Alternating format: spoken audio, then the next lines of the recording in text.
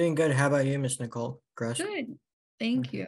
So I have Manya here. He is one of our Rising Researcher students from this past cycle, and he's going to share a little bit about his experience. So Manya, what was your favorite part of the Rising Researchers program? So my favorite part of this program was when I got to test my hypotheses and see if they were like supported by the research and medical data set that I was given from the teacher.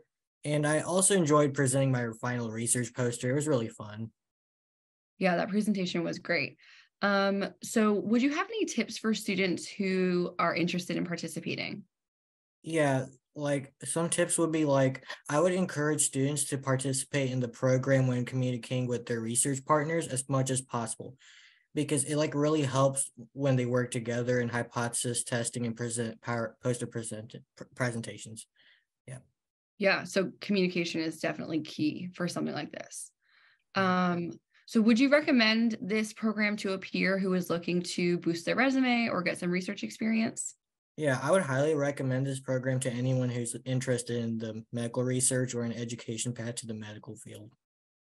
Awesome. Well, thank you so much for sharing your experience.